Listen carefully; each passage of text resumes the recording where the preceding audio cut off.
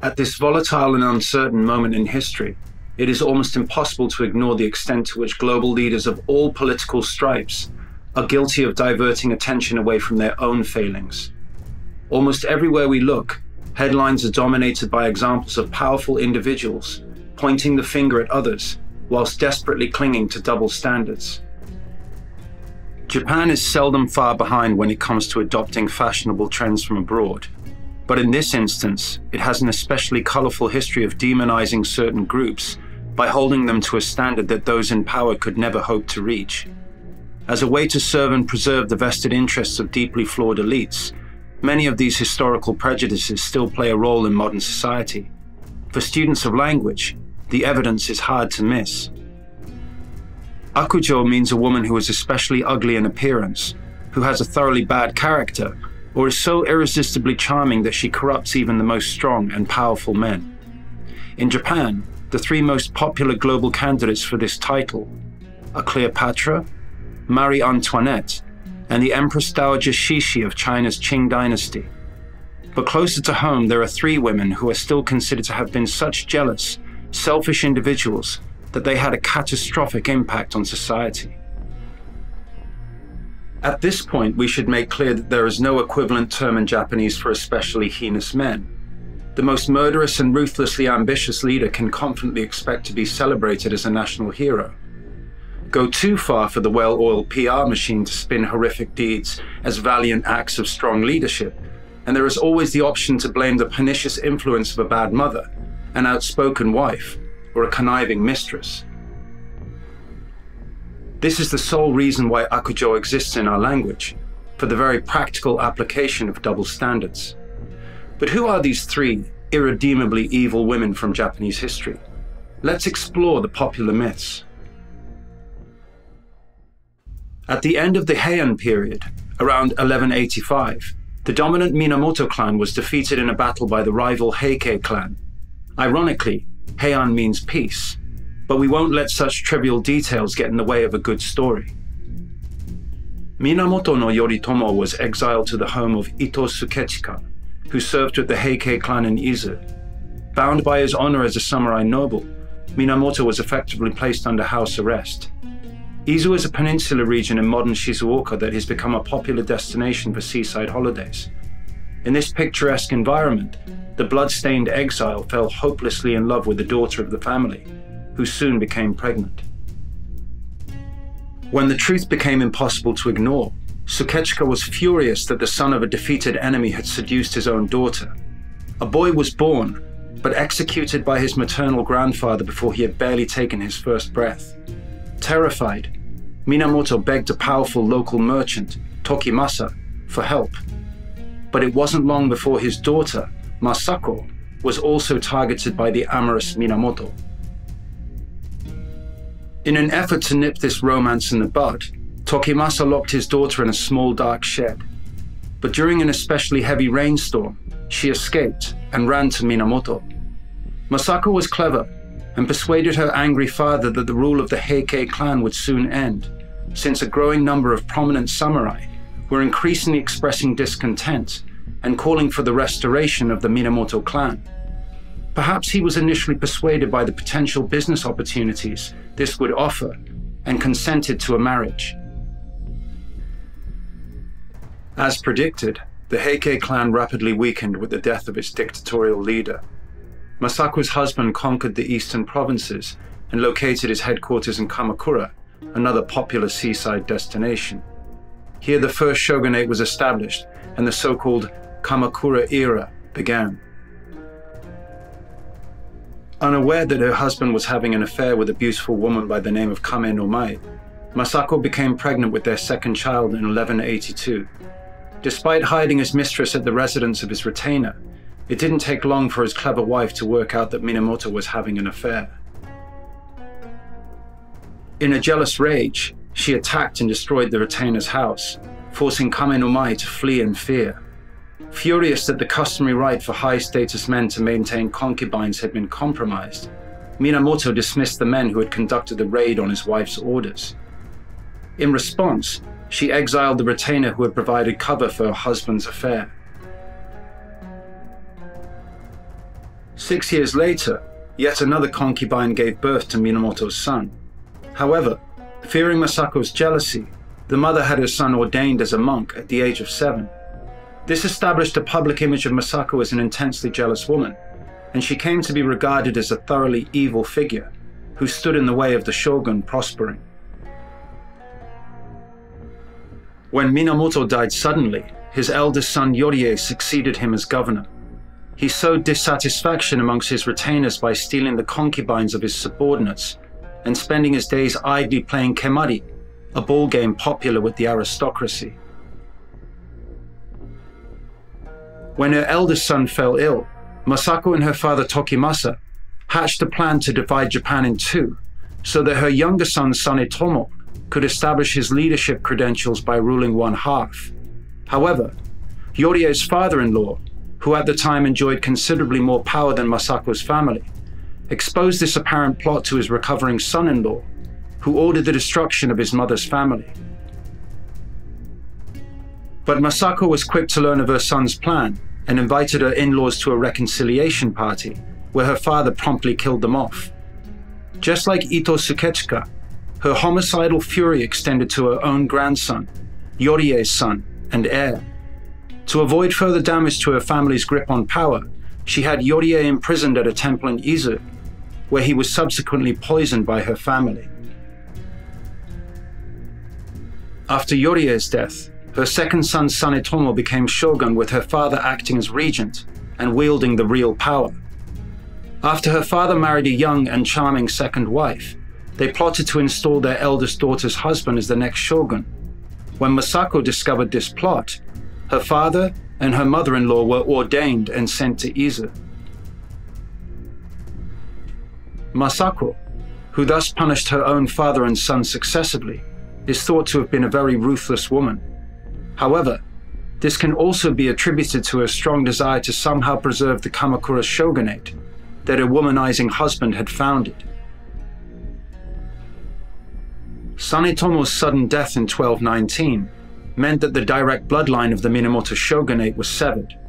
Grief-stricken, Masako tried to find someone who could preserve the family line. 10-year-old Fujiwara no Yoritsune, a distant relative of the Minamoto clan from Kyoto, subsequently became the fourth shogun of the Kamakura era, with Masako acting as his guardian regent. Sensing an opportunity when the former emperor, Gotoba Jōko, declared war on the shogunate in 1221, it was Masako who rallied the clan's frightened vassals and lifted the morale of the army with a famous, or rather infamous, speech. "We owe a profound debt to my departed husband that is higher than the mountains and deeper than the sea. It is time to stand up in his name and defeat the imperial court that treats us like mere watchdogs."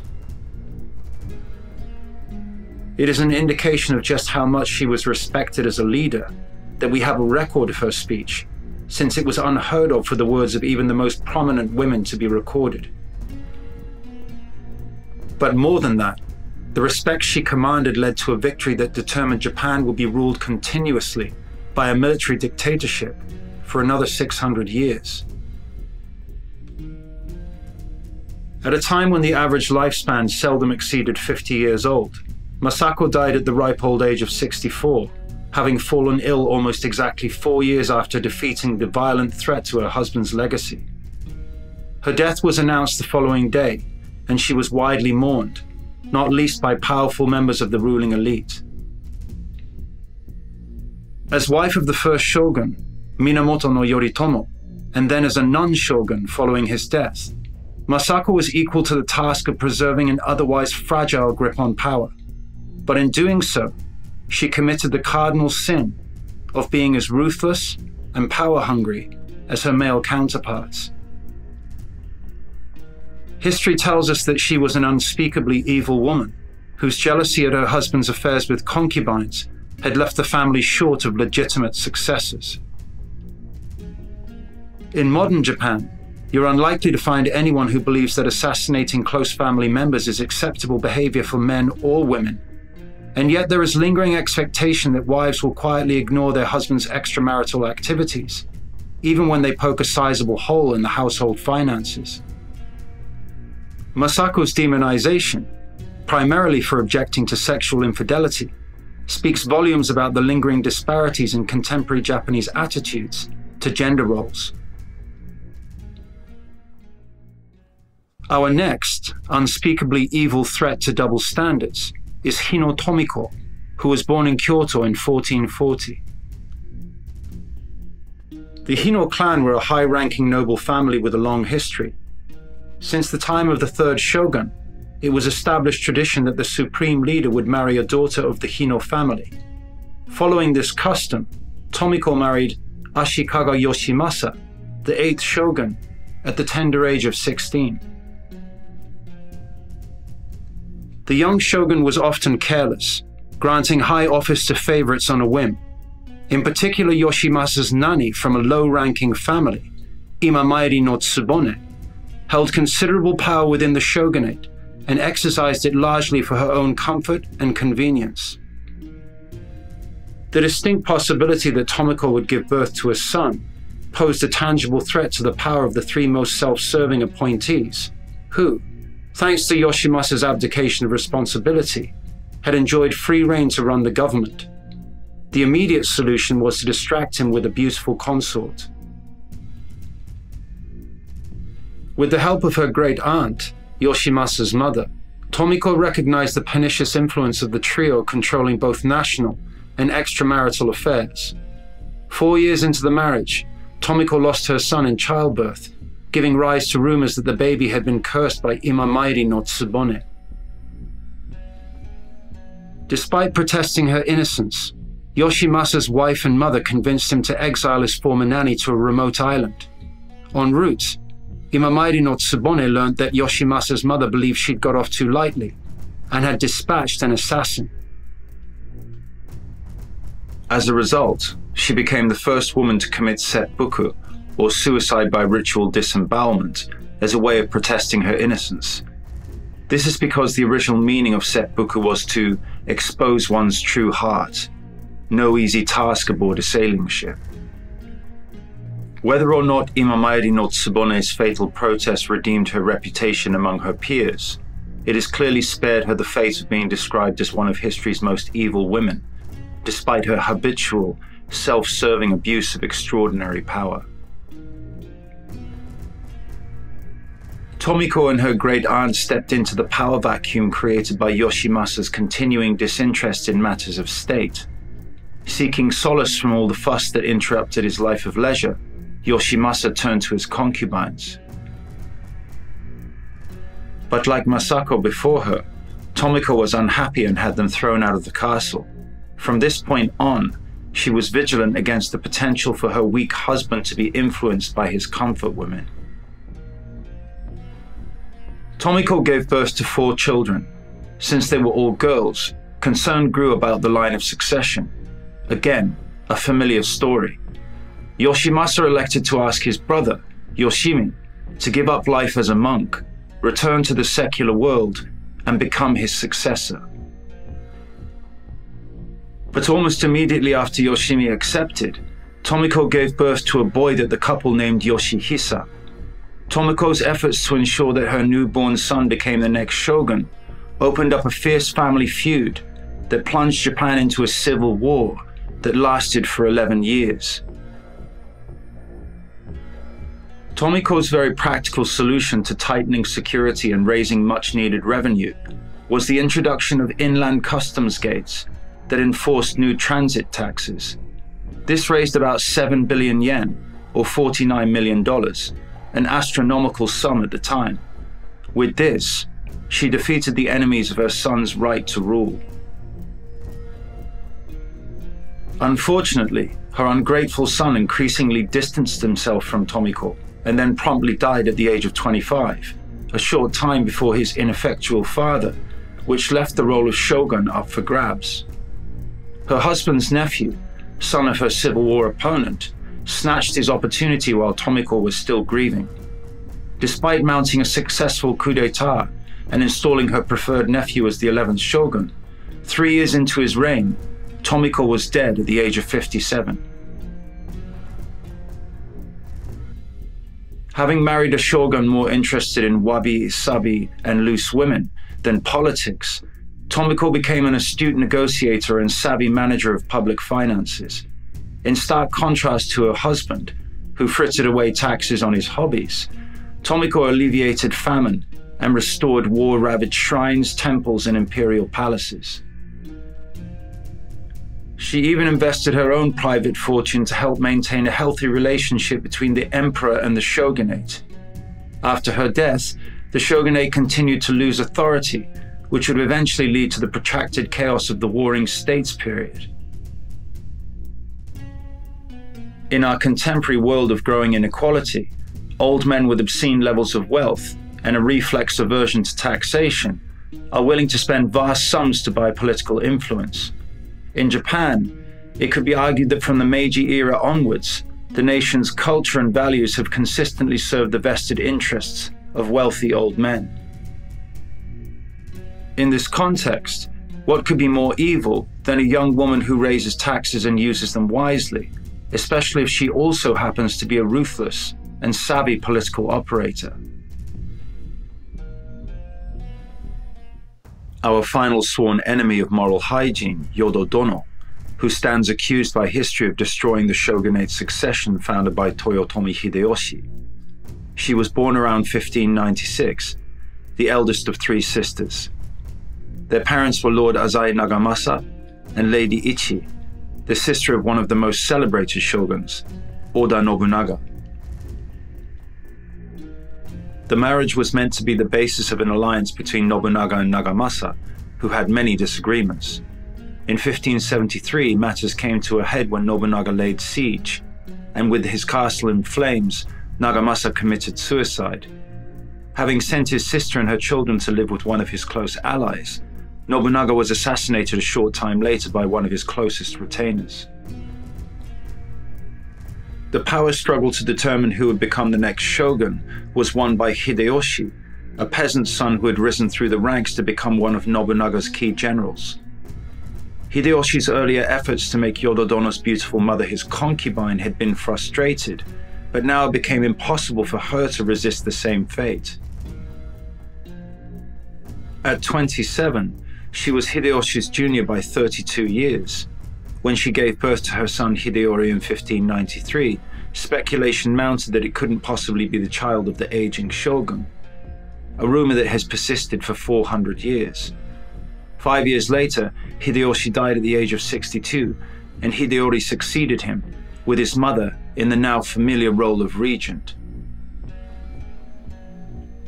Tokugawa Ieyasu used his military power to establish a rival shogunate, based in present-day Tokyo, which resulted in an attack on Hideyori's Osaka castle stronghold when Ieyasu's demands for a pledge allegiance were rebuffed.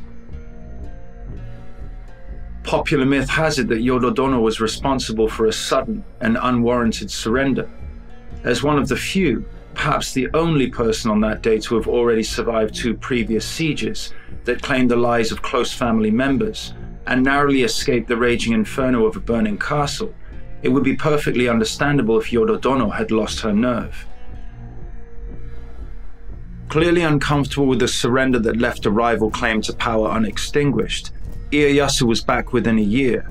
Osaka Castle was once more engulfed in flames, and like her parents, Yododono and her son committed suicide.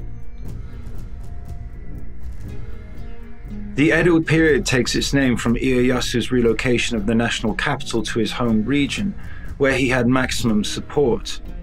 Although the idea that Yododono was weak, selfish, greedy, jealous, and above all hysterical was almost certainly a useful bit of propaganda that served the interests of Ieyasu, after the restoration of the emperor that ushered in the Meiji era, this cautionary tale of a weak and hysterical woman continued to be refined and deployed to sway public sentiment.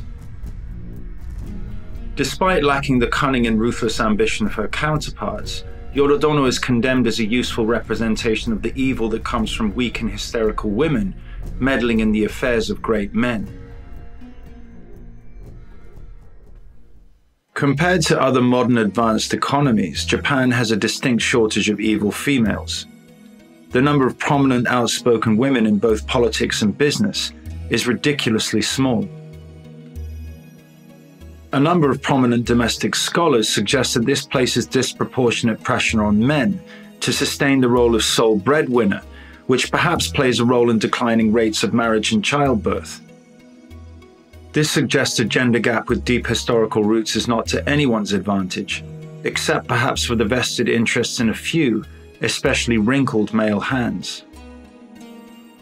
There is a concerted effort in the media and across wider culture to preserve a fantasy image of Japanese womanhood, an almost subliminal but ever-present pressure for women to live up to the ideals of delicacy, submissiveness, obedience, and quiet tolerance of wayward masculinity.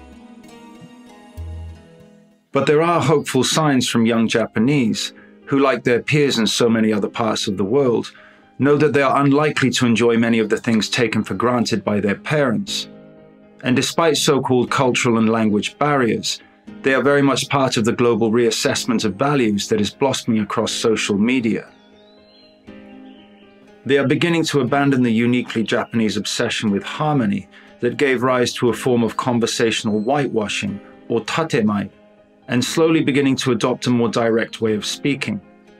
What social convention has always insisted is the very ugly truth of honne has become more attractive and not an automatic indicator of evil intent. When social convention stands in the way of resolving urgent social, economic, and environmental issues, the positive benefits of avoiding uncomfortable topics becomes cancerous. Perhaps what Japan's stagnating social, political, and economic establishment so desperately needs right now are a few more bad girls, outspoken women who can offer a fresh perspective and a new way of looking at decades-old issues. At the very least, it would be nice to agree a harmonious consensus around what constitutes an evil act and apply it equally to both men and women. If you'd like to know more about tatemai and honne in a future episode, let us know in the comments. Thank you for watching, and please don't forget to subscribe and hit the notification bell if you'd like to join our next deep dive into evil territory.